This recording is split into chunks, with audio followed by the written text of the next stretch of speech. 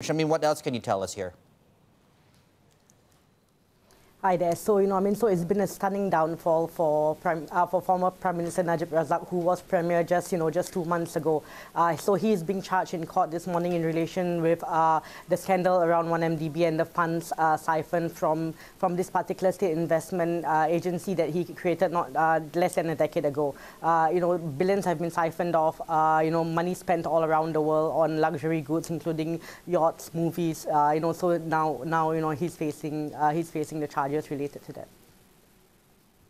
Shamim, we're just getting some details about what he's been charged with: criminal breach of trust and breach, I assume, of the penal code as well. What does that translate to? What are we looking at here?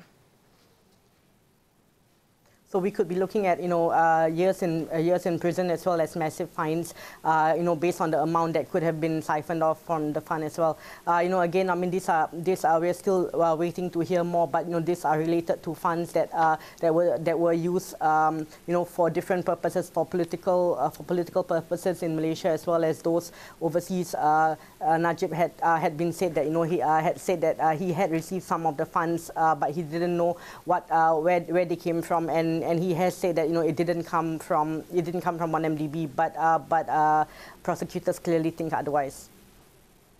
Now, Shamim, what's next here? Has Najib actually entered his plea?